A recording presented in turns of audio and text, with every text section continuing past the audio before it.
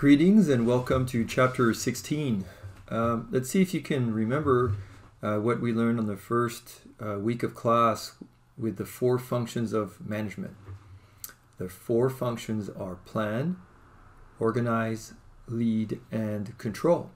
So appropriately, chapter 16 is our very last function of management, very important function about control. And think about these closed loops that we've talked about in other chapters. Planning is one thing, organizing is another thing, leading, but you need to have all four functions together coherently to make sure that you are able to manage well. So let's get started. I've tweaked some things in this chapter a little bit, but otherwise I am following the book. This chapter is on page 352. As always, I recommend that you follow along. Sorry, I'm going to drink a little coffee right now. All right, so let's look at the content of this chapter for learning outcomes. We'll look at the basic control process, discuss the various methods that manager can use to maintain control, describe the behavior, processes, and outcomes that today's managers are choosing to control in their organization. The first thing is, again, I always encourage you to make sure you read any type of vignette or opening pieces. And this one was quite interesting. It's about quality bicycle products over here on page 352 and how they installed energy efficient lights emitting the LED lights for 122,000 square foot distribution center. The LED lights, as we know, are 2 to 3 times more expensive to install than regular fluorescent lights, but they're 90% more efficient and can last up to 25 years. Now keep in mind that in this 122,000 square foot distribution facilities, the cost of fluorescent lighting was $9 to $10 per square meter every year. So multiply that by 600,000 square foot facility and you have $500,000 worth of cost each year with the fluorescent lights. Quality Bicycle also outfitted LED lights with motion sensors that only activate the lights when someone's present, and daylight sensors that reduce lighting when natural light is present. The company is said to have paid this investment off in a year and a half. So again, just a nice little way of opening how you can control your cost in this particular case. So control is a regulatory process of establishing standards. So notice what I highlighted here. Number one, establish standards to achieve your goals.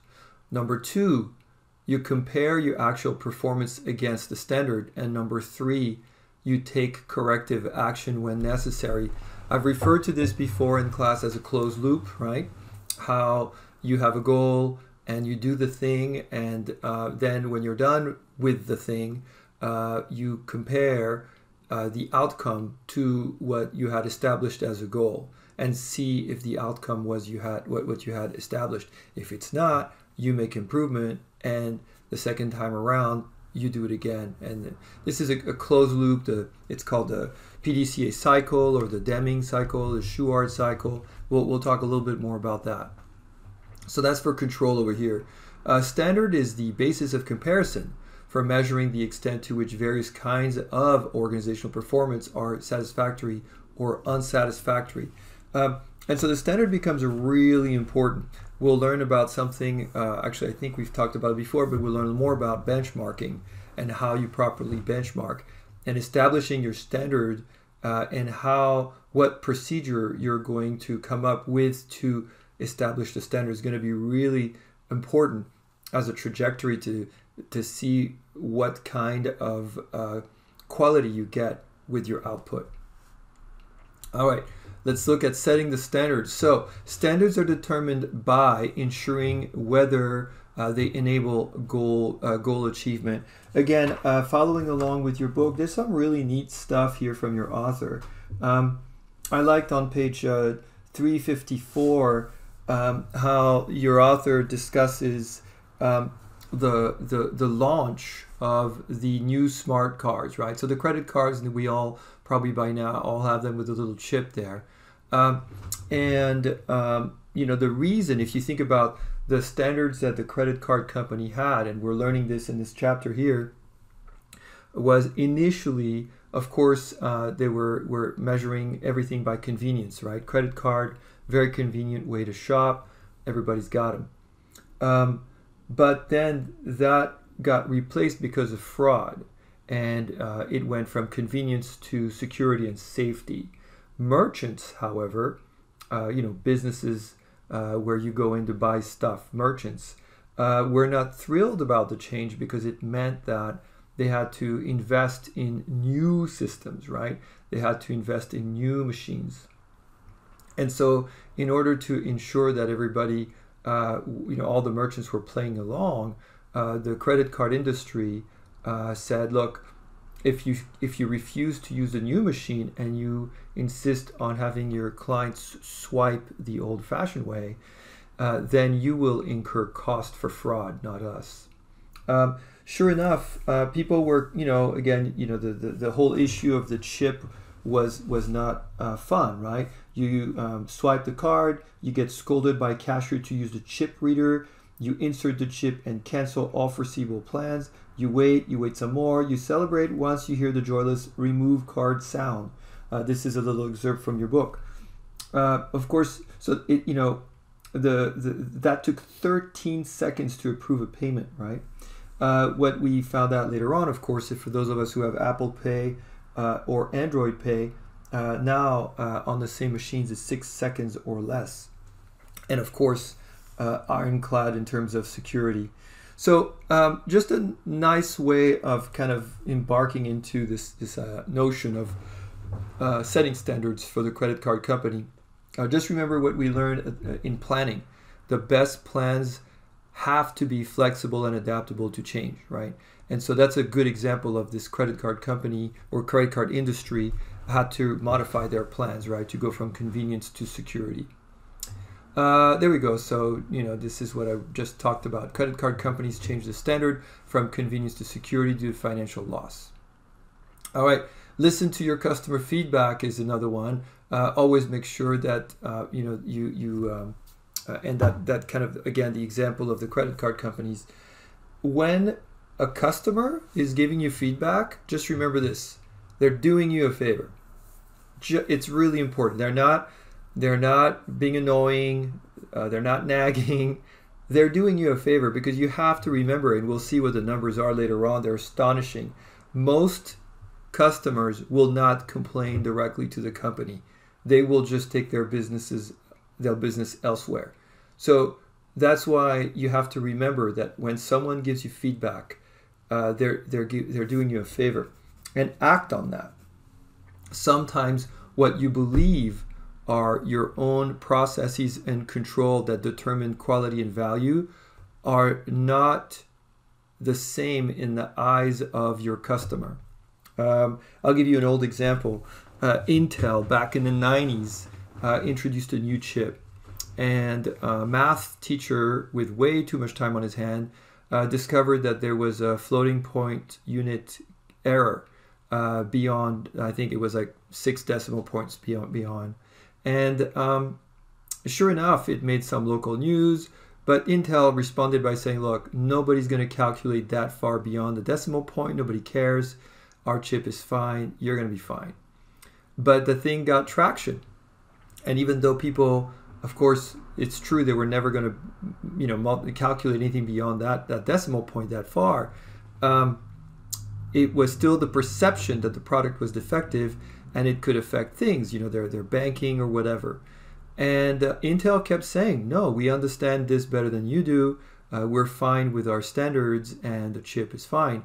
And it wasn't until about 3 or 4 months later when Intel started really losing market share to AMD that it finally said, okay, tell you what, bring your computers into, back then, retailers that sold computers, and we'll pay for the cost of having the chip upgraded. And they even had a patch, actually, I think software patch, Well, it turned out the majority of people didn't even bother bringing their laptops in. They just wanted to be told that there's a solution so that they could feel more confident in the product. So again, remember that it's not always what you think as a company that matters when it comes to the perception of reliability and quality. All right, then we're getting into benchmarking. Benchmarking, I kind of added this. I think it's always a fun kind of to look at a word and look at the etymology of the word. Why is it called benchmarking, right? Derives from shoe cobblers.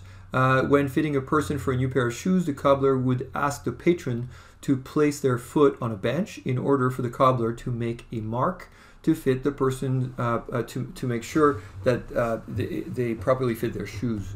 So that's where the term benchmarking comes from. It's a comparison, isn't it?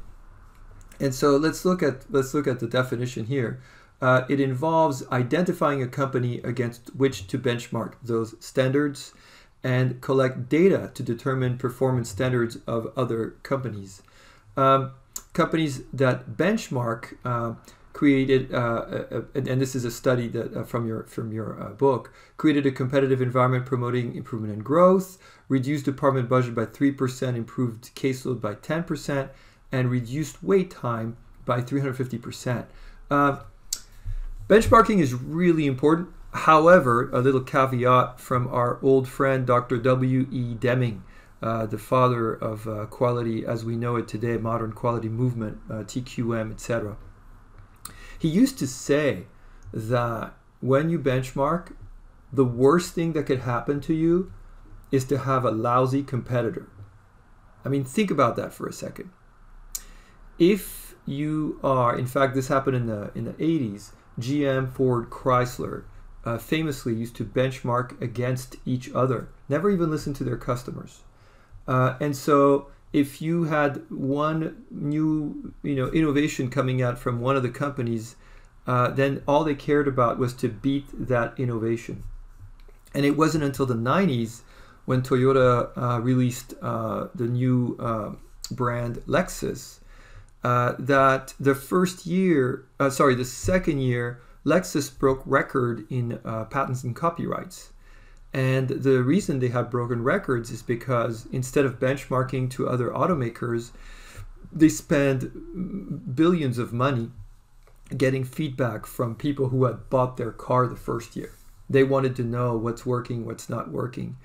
And a lot of the innovations and inventions actually that they came up with came from customers. So again, think about benchmarking being problematic because if all you're doing is measuring against yourself a couple of local competitors, then that could be a problem for you. All right, let's move on to now benchmarking. If we go a little bit beyond the book, which I took the liberty of doing because this is such a fascinating topic. So number one, be careful of benchmarking. You got to make sure you benchmark against the best, in this case, in the industry, not just your closest competitor. At Chaffey College, sometimes if we want to see how's our website, how's our portal, there's a tendency for a lot of people to say, well, Mount Sac has this, Citrus has this, just local colleges. There's almost 1,000 community colleges in the United States. It's fascinating for me to see how few people expand the horizons to say, well, is there a ranking for the top 4, top 5 by companies that rank websites to see maybe how we could benchmark our website on the top 5 and make sure that we always involve you, the student, for your feedback. So having said that, you can also go beyond your own industry. Toyota, for example. Toyota is a pioneer in quality and reliability. I know we've talked about it in this class. What's fascinating is that Toyota has its own university, Toyota Universities for employees to learn about the Toyota way. The TPS is what it's called, Toyota Production Systems.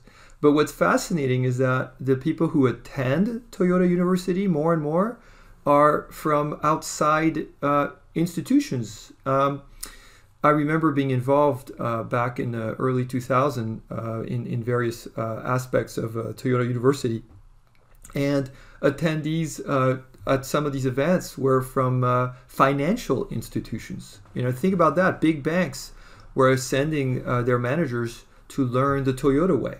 So sometimes benchmarking, if you're smart, will go beyond your own industry. And so here's an example of that I picked up here that I thought you would find interesting.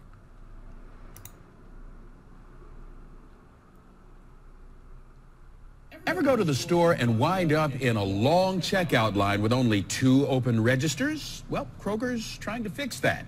John Matarese is on your side with the high-tech change so you don't waste your time or your money, John. Long register lines, so Kroger is adding another high-tech touch to your routine shopping trip.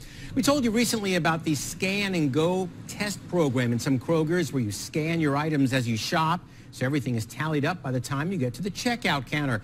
Well, now there is another program, infrared cameras. Kroger tells 9 on Your Side that these infrared cameras, which detect body heat, can now track and monitor customers waiting to check out. It then determines how many registers need to be open. The cameras are going into 95% of its stores. They're already in many of the tri-state Kroger stores, and the company says they're working. The average wait time, down to 26 seconds in line. 3 years ago, shoppers waited about 4 minutes to see a cashier. Kroger has said it's also opened up 2,000 more express lanes because of what it learned from those infrared cameras. So very interesting right there, right? I mean, going from 4 minutes to about 25 seconds. And so what's fascinating about that example is, again, where did that benchmark come from? Well, they're using technology from the Department of Defense. This is military technology that is now used commercially.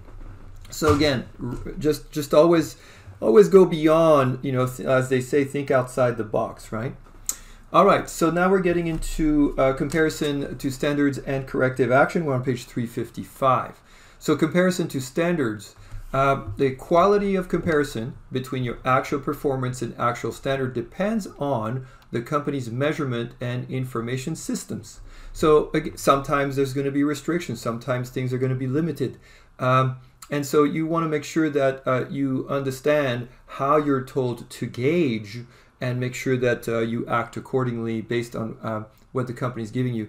Corrective action involves identifying performance deviation, analyzing those deviations, and developing and implementing programs to correct them. So I go back to that closed loop, right? It never, ever changes.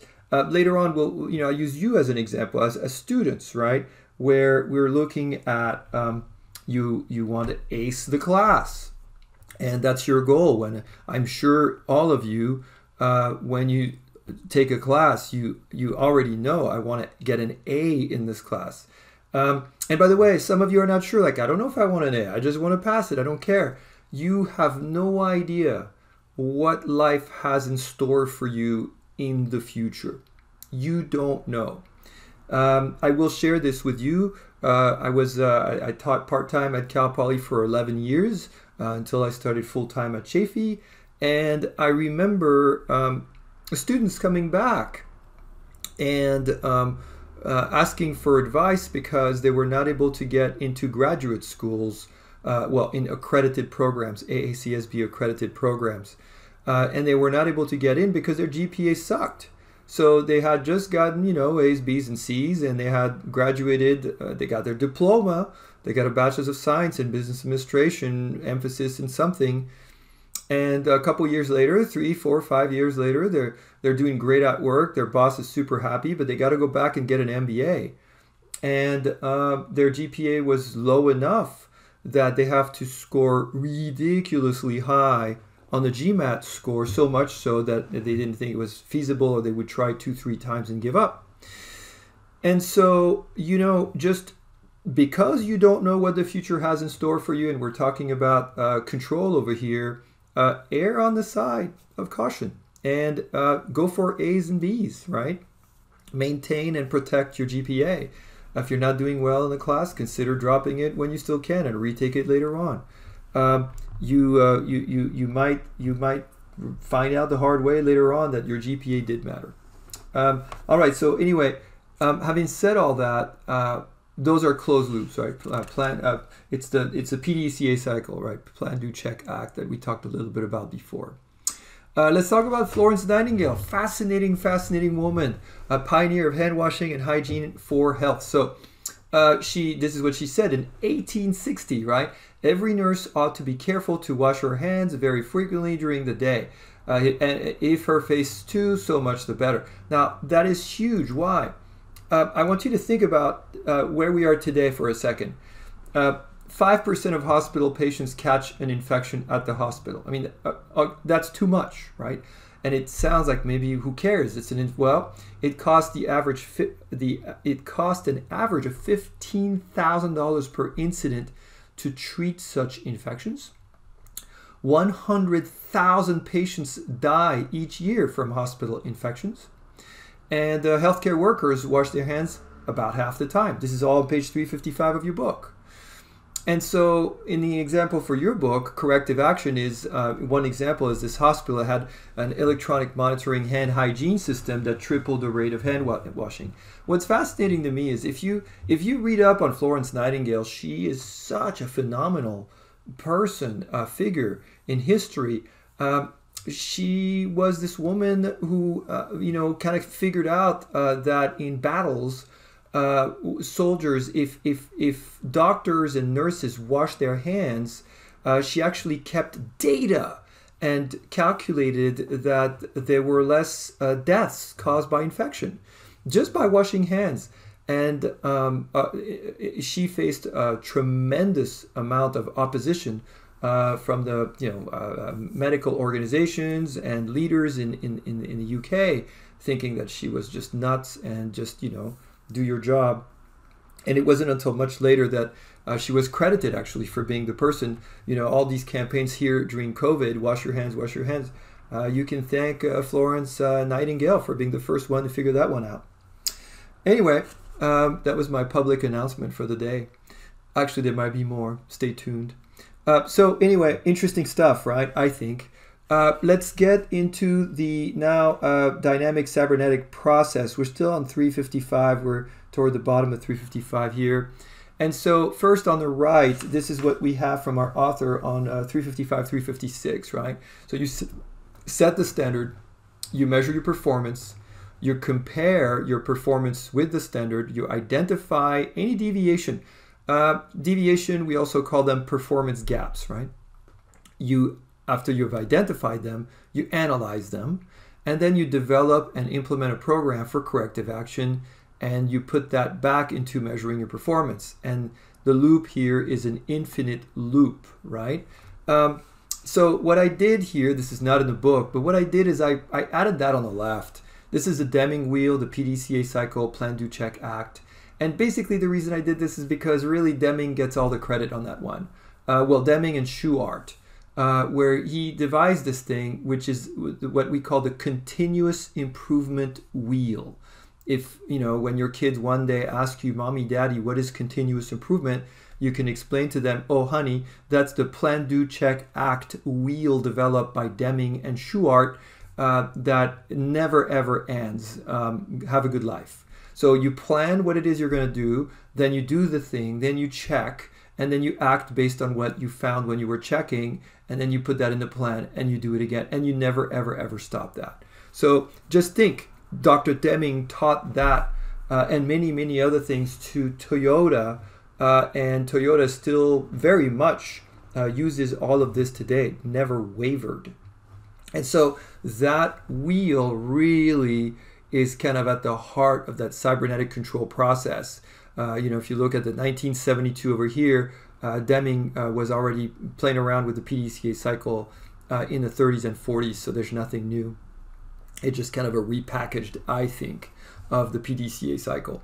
All right, so that's a cybernetic control process. So now that we've got that out of the way, let's go on with the basic control mechanisms. These will pop up again. Most of you, of course, are business majors, so you'll learn more about this in the future in grad school, etc. So the most common type of control mechanism is the feedback control, right? So it's the one that happens after the fact, right? So feedback control, gather information about performance deficiencies after they occur and use the same information to correct or prevent performance deficiencies. This is where you guys have to be proactive. I use you as an example as students, right? Myself and my colleagues, just think about you have worked on some big assignment, right? And you turn it in, it's a midterm and it's 12 pages. And you're going to have another one at the final right away. So you have a big midterm assignment, it's written, it's 12 pages, and you're going to have another 12 pager at the end of the semester. And your instructor takes the time to make marks and recommendations and spend their spring break doing that. And you get it back and all you care about is like, oh crap, I got to see, I got to do better, and you just file it, right? Well, that's a mistake because you're not taking advantage of the feedback control, right? So what you really need to do is you need to summarize what you did wrong, make sure that you improve that because you might do it again. Maybe you put the commas in the wrong place if it's an English class, or if it's business law, you were wrong in the way that you identified some of the rules of law. Anyway, you get the idea. It's critical that you do your part to improve upon the things where you have had those performance gaps. So the feedback control, it's already done. You can't change the grade, but it really have to make it count for the future. All right. Then what about concurrent control? You gather information about performance deficiencies as they occur. You eliminate or shorten the delay between performance and feedback. An example of that is beta testing, right? This is how software manufacturers do it. In our case, for class here, I thought, some of you have done this, but if you contact the Career Center, the Success Center, we have all these workshops on test-taking strategies, right? And so some students, multiple choice, you should really consider, if you have never taken those workshops, take a workshop on test-taking strategies. If you're smart about it and if you understand how it works, you will increase your score in just about every exam about 5 to 10%. That's a whole letter grade, just by virtue of understanding how to, what are some of the basic rules of taking a test. So that would be concurrent control.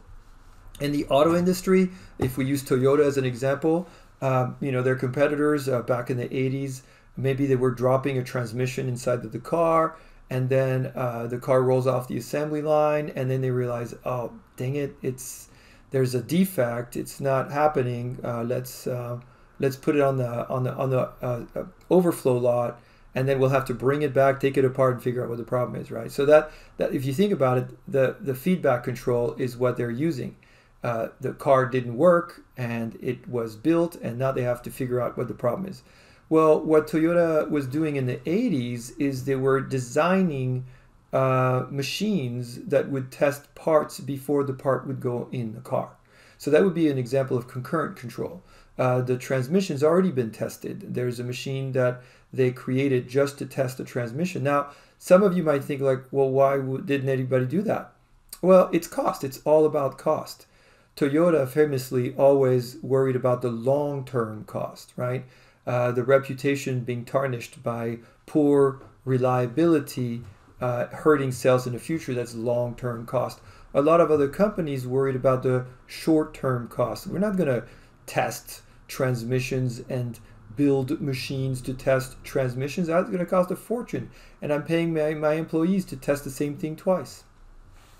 And then, of course, your feed-forward control. You monitor performance inputs to minimize performance deficiencies before they occur. And so I have a couple examples for you guys, right? Your TA. So, Grace is your TA. Here, she just sent this email here just before spring break, right? Here's the date. I'm here to help you out. I want to go over your work. Let me help you. This is before you turn it in. That's feed forward. You have a former student who aced the class and who's your TA and was hired because she's exceptional, who wants to help you. Are you taking advantage of that? That's feed forward. And some of you who bought the new version of the textbook, which is not a requirement at all, by the way, you have a little card in there where you have access to the author's website, right?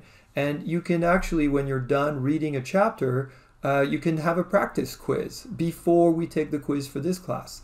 That would be another example of feed-forward control. All right, so now let's look at when it works and when it doesn't. Maintaining control. Control isn't always worthwhile or possible. Control loss occurs when behavior and work procedures do not conform to standards. To determine if control is worthwhile, managers have to assess regulation costs. Sometimes it's just too expensive. Cybernetic feasibility. So here's our little chart again, and maybe one of those steps over here is just not possible, or you're having difficulty with one of those steps, so you can't, complete the wheel. Sometimes it's return on investment. I know this is a morbid topic, perhaps, but a friend of mine is a consultant in healthcare and helps hospitals with quality. He's a PhD statistician. And so when hospitals go through accreditation, they have to analyze everything they've done, and they have to test their outcome against the rest of the nation, perhaps.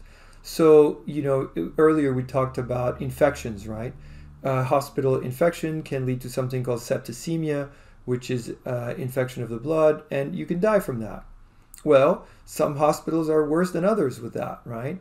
And so in terms of cost, some hospitals make the cost benefit that, it's going to cost us millions and millions and millions of dollars, maybe to bring in some new equipment or bring in some new ways of operating, and it would save how many lives? And so that's when they bring in the actuaries and literally do a cost benefit. Let's see, control methods. So there's going to be 5 of these, right? Bureaucratic objects. So let's go through each of them. Let's start with bureaucratic control. Remember bureaucratic, chapter 1 and 2. Maybe you remember the German guy who came up with bureaucracy, right? So that already gives you an idea as to what kind of control that's going to be. So here, let's get rolling here with the use of hierarchical authority to influence employee behavior. For those of you who have ever seen Office Space, it's a classic. And so, I'll show you that clip of that example. Involves rewarding or punishing employees for compliance or non-compliance with rules, policies, procedures. The characteristics are emphasis on following rules and policies, and higher resistance to change and slow response to competitors and customers. So here, enjoy the clip.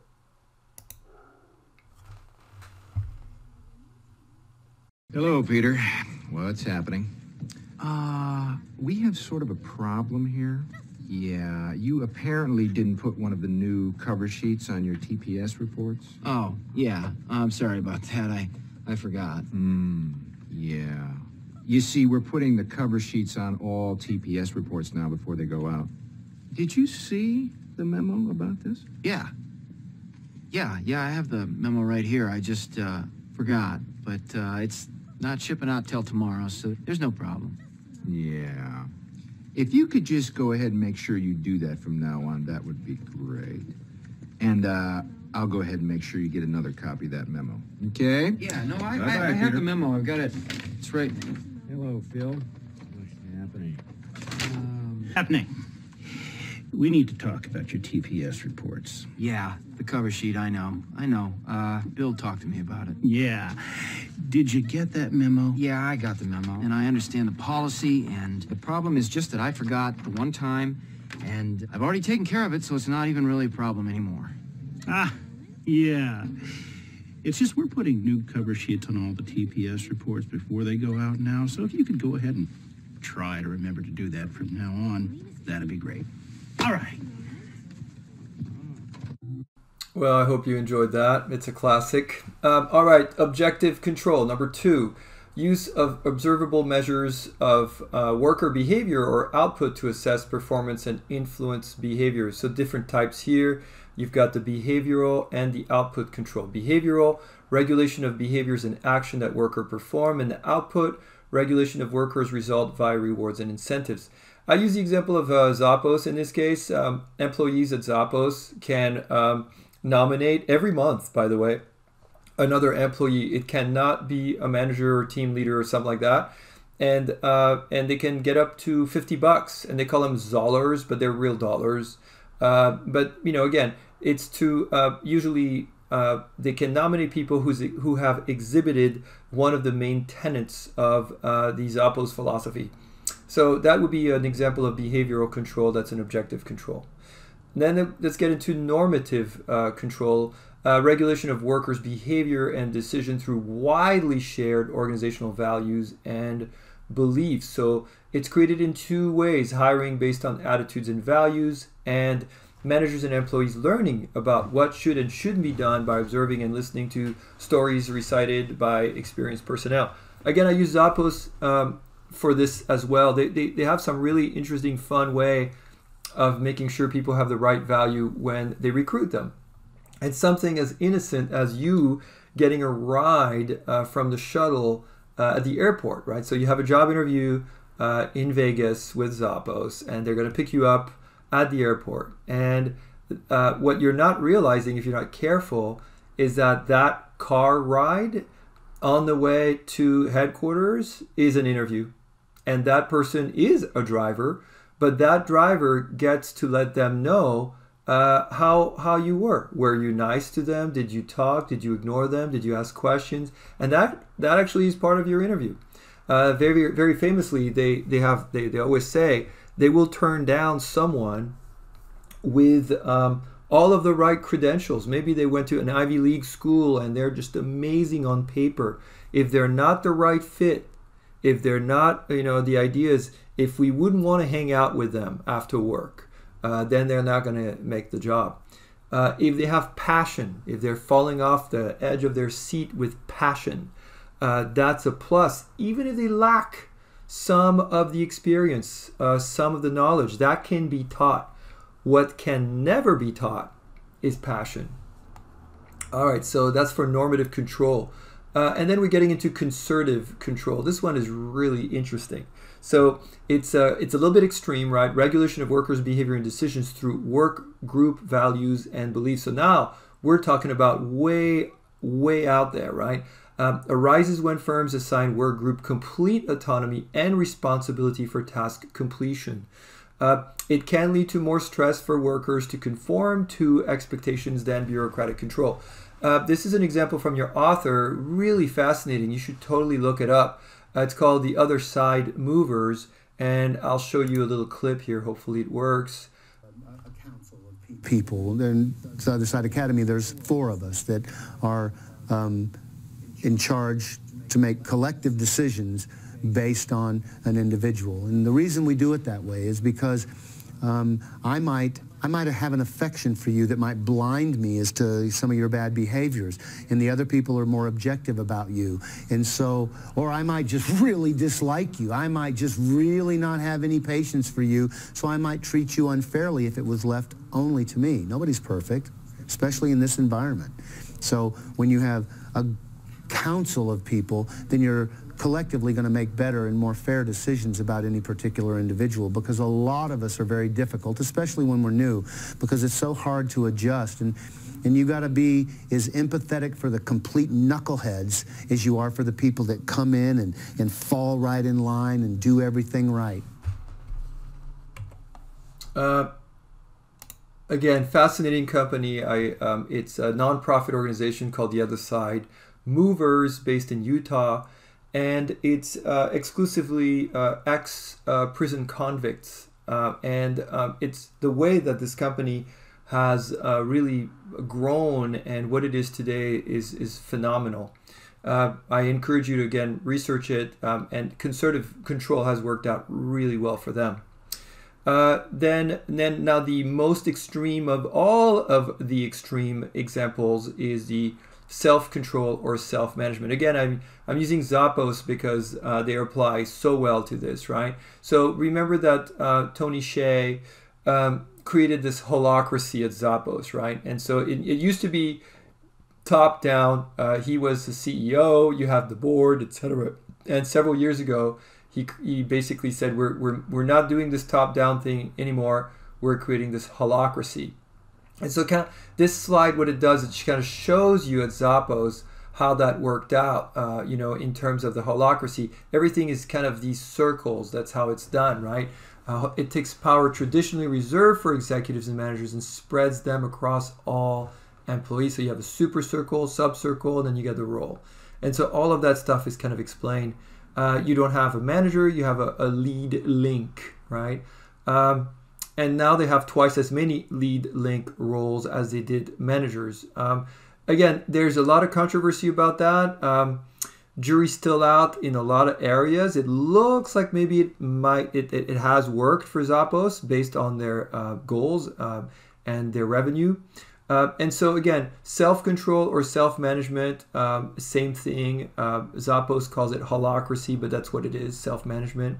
Managers and workers control their behavior by setting their own goals, monitor their own progress, reward or punish themselves for not achieving reward for achieving or punish themselves for not achieving their self-set goals. When you read this in the textbook, you will see this whole idea of even carrying these cards around so you can like pull out the card based on the reward or outcome.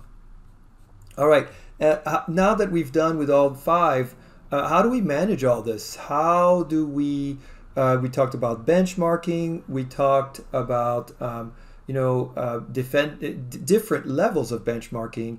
So this is an example here now from Barclay, right? And it's the Manage Scorecard. It's a measurement of organizational performance in different areas, right? So you have the financial area over here, customer, internal operations, innovation, and learning. And that's, by the way, going to be the rest of the chapter, what we're going to do now, except for financial. I'm not going over financial. I saved that for you. And the reason is, for this to happen, I would have wanted you to take finance and accounting. And you're going to learn the stuff in accounting, so I usually don't bother you with calculating ratios at this level. So, again, what's really important for you to understand here is that imagine your budget as an organization as a pie, right? You have X amount of money. That's your budget. That's a pie. And these four things, you want to take care of all of them, but some of them are going to require more than others, right? You can't make the pie bigger. The pie is only a certain size. So you're going to have to decide how you're going to allocate your budget for each of these areas, right? And so this is for Barclay Bank, for example, the financial, the company, customers and clients, internal. Here, this is for, let's see, colleague and conduct, and learning is citizenship, right? They have their objective over here. And on this side, they have the measure, they have the targets, very explicit, and what the initiatives are, right? Now, having said that, maybe they're really strong. Barclay Banks is well known financially, right? Very strong. And look at their target, right? 10.5 for capital requirement and 5% ROE. Now, how do you make all that work together with your budget? How do you do it? So that's the next slide. We're going to look at the advantages of balanced scorecard. And I took some liberties here where I went, again, a little bit above and beyond. Look at these three pictures: bowling, an orchestra, and business, right? And we're going to see kind of how these three things differ from each other in terms of what's called optimization. So balanced scorecard forces managers to set specific goals and measure performance in these four areas we just discussed. It minimizes the chance for sub-optimization. Before we get into a lot of sub-optimization, I'm going to, on the next slide, explain optimization, where we're going to learn it from the master. That's Dr. Deming. So first, let's see what the author tells us here for sub-optimization. Improved performance in one part of an organization at the expense of decreased performance in another part. If we go back to the previous slide here, remember, that's why I emphasized this whole pie, right? And maybe if I want to put more of the pie, the piece of pie in one area, it means I got to cut in another area. And I'm not going to get the best in each area. Maybe one area will be superb, two areas are going to be good, one area is not so good. That would be sub-optimization, right? So now let's look at optimization and directly from Dr. Deming. Now keep in mind, Dr. Deming, by the time we really kind of in the US figured out who he was and learned about how important he had been, he was in his 90s. And so I'm giving you a little bit of caveat because it's not always easy to understand him. I'll put the closed captioning here for you. But remember, this is the father of modern management as we know it. Everything we know today about quality management, father of quality management, everything we know today about that comes from Deming. If you're learning about Six Sigma, Kaizen, any of that stuff, the heart of it is total quality management, and it's Deming. General Electric, every time they make a jet engine, they use Deming's methodology still today. All right.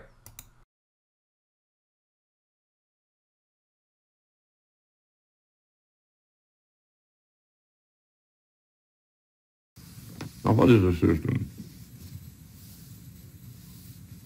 It is a series of functions or activities, call them sub-processes or stages.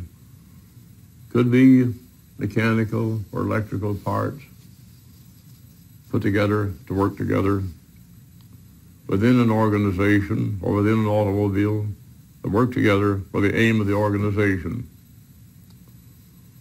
The component sub-processes are necessary but not sufficient of themselves to accomplish the aim of the system. Management of a system therefore requires knowledge of the interrelationships between all the sub-processes within the system and of everybody that works in it. By understanding a system, one may be able to trace the consequences of a proposed change. The degree of interdependence between component processes may vary from one system to another. For example, in a bowling team, each one plays his own solos. On the other hand, in an orchestra, it's all interdependence. They work together as a system. I'd say that the degree of interdependence is probably greater in business than it is in an orchestra. The greater the interdependence between sub-processes, the greater be the need for communication and cooperation. Management's job is to optimize the system. A good example of a system well optimized is a good orchestra.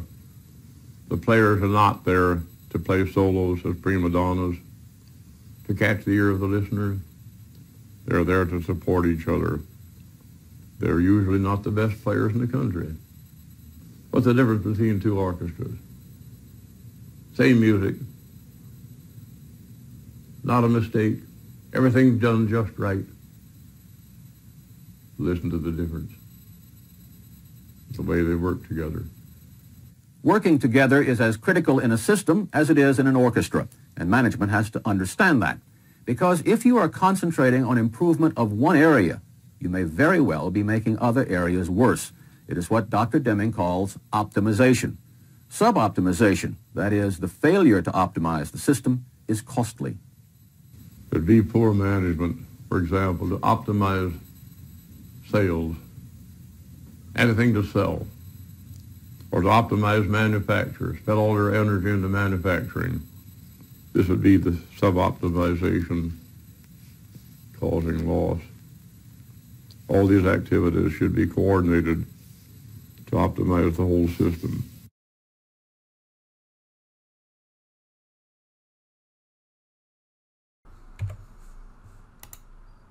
Hopefully you understand why I wanted to show you this. It's unfortunate that the author didn't go into, giving. It's unfortunate the author did not give a lot of credit here to Dr. Deming. This is really one of the many things he was well known for. All right, controlling customer defection. So here's my colleague and friend, Carol Dickerson. She loves coffee. There's her Starbucks right here. And we're going to look at controlling customer defection. I made this so easy in this case. Let's say we're going to calculate Carol drinking 1 cup of coffee 5 days a week. That's a $5 cup. and we're going to multiply by 30 years, Carol's value as a Starbucks customer only in 30 years is $39,000, right? So when you calculate the lifetime value of a customer, you really are, if you want to try to truly explain to your employees why it's important to have outstanding customer service, and if somebody looks like they're not finding something, you should be proactive and help them and don't just ignore them, because that's what's walking away. It's not someone who just, didn't buy a pair of jeans today. It's someone times how many weeks, how many months, how many years they would come back and then bring their friends, etc. So it's imperative in that measure of your benchmark to control customer defection. The performance assessment in which companies identify which customers are likely to leave, measure the rate at which customers are leaving is more accurate than satisfaction survey. 96% of unhappy customers never complain directly to the company. Think about that for a second. And that's why I was telling you earlier, if somebody's giving you feedback, they're doing you a favor. I want you to think about this. This is kind of an interesting little factoid. What is the most driven car that we call them defectors, right? So a defector is someone who goes from one brand to another brand. What is the previous car most driven by Tesla defectors? Think about that one for a second. What car did they have before they bought a Tesla? Of all cars. So if you think about the company I'm asking you to guess, that's the company that has the highest customer defection loss to this competitor Tesla. In this case, you might be surprised, it is Toyota Prius. More customers go from Toyota Prius to Tesla than any other brand. And so this also will explain why sometime, I believe next year, Toyota is going to finally release an electric car. Toyota has not sold an electric car. They've had electric hybrids, for example, the Prime, but they've really refused to do that. So again, understanding your customer defections and making sure that you keep all of your customers happy. Be proactive. So let's see, controlling customer defection continued. Advantages, there's an impact on retention and profit. There's a higher likelihood of receiving honest feedback when you're proactive and when you control those defections. Ability to determine who will leave and prevent it from happening.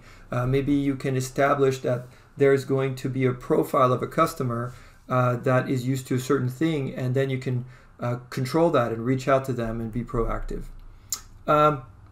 All right, now what are the advantages and disadvantages of different measures of quality? Before I go to that slide, I want you to go back to what I mentioned earlier about even the hospitals, right? Remember we talked about how some of these hospitals have kind of said like, we are going to be very happy within a certain level of quality and we're not going to go beyond that, right?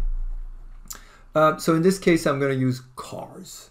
So first, let's focus on the quality measures, right? There's really three different ways of looking at this. There's one that's just going to be excellence. That's the example I'm using here from Mercedes-Benz. I mean, look at their slogan, seriously. The best or nothing. Wow, right? The best or nothing.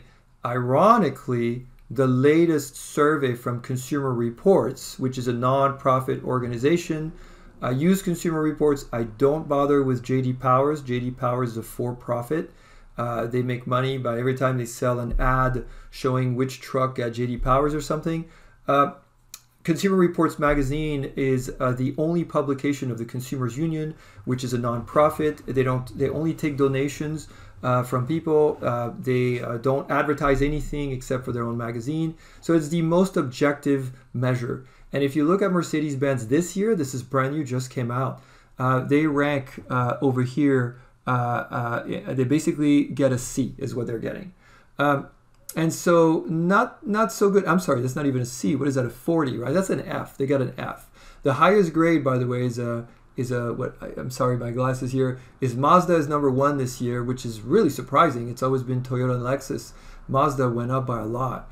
But if you look over here at the reliability, that green dot is the only one that's the highest level of predicted reliability. So Mazda's doing something really exceptional with their cars lately.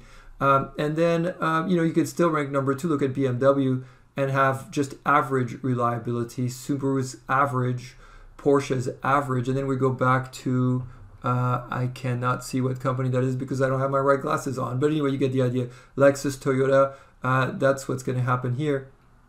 And you get, the idea all the way down. Fiat used to be at the bottom, but I believe that we don't sell Fiats in the US anymore, so they're no longer on the list.